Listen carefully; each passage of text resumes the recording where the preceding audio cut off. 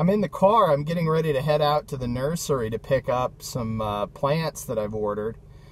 And I paid for them online with a credit card. And, you know, all this contactless stuff and everything. And then I realized that, you know, a credit card isn't really money. Well, what is money?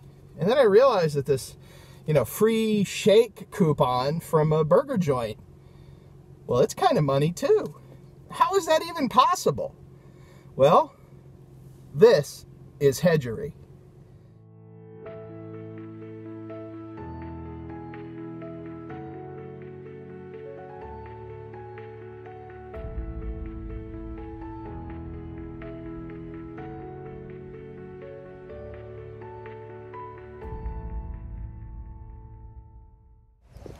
I'm here outside the world-famous Round Rock Donuts, kind of to make a little bit of a point, because, of course, if what you really want is a donut, there's nothing that'll replace a donut.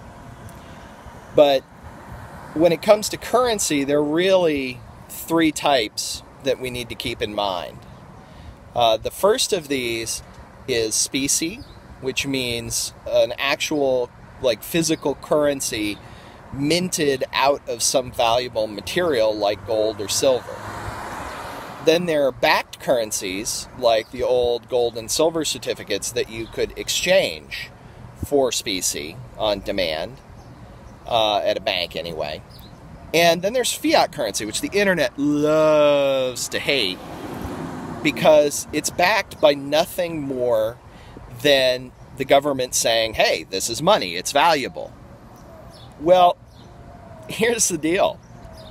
All money is really nothing more than a social convention. Don't I know that gold is valuable? Well, yes and no.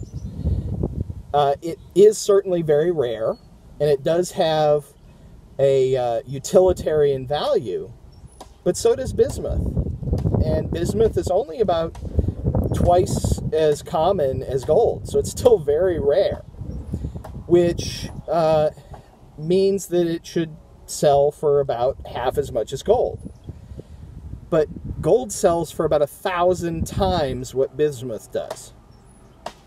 I could buy 10 or 20, but 1,000, that is entirely social convention. That's because we humans have agreed that gold is valuable. I know. You were taught in school that money is a way of storing value. But think about it. You need another person to trade with you in order to turn money into value. It's not like a box of donuts where you just have donuts. I think perhaps the best explanation for why money is not the storage of value came from the Abenaki filmmaker and activist Alanis Obamsawin, who said, "Your people are driven by a terrible sense of deficiency. When the last tree is cut, the last fish is caught, and the last river is polluted. When to breathe the air is sickening, you will realize, too late, that wealth is not in bank accounts, and that you can't eat money." So if money doesn't actually store value, what does it even do? The easiest way to understand that is to know where new money comes from. You see, new money is created by the fractional reserve banking method.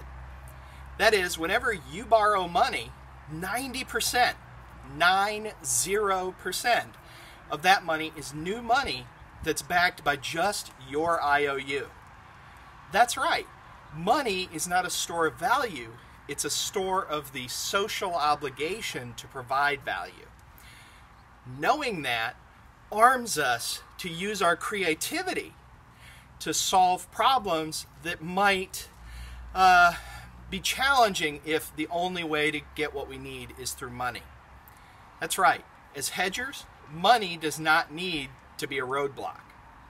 That's some pretty interesting stuff, isn't it? Well, before we go, I want to leave you with a question that has no single right answer.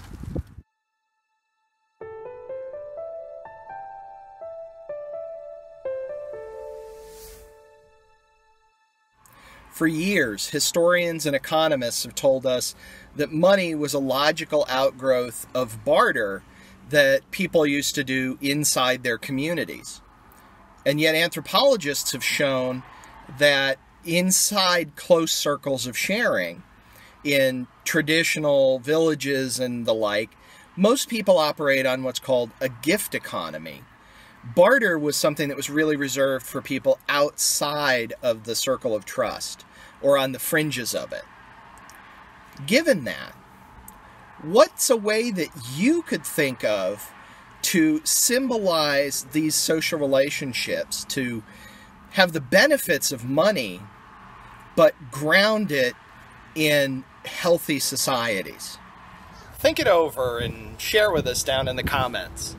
I'll see you next time, but until then, remember, you are Hedgery.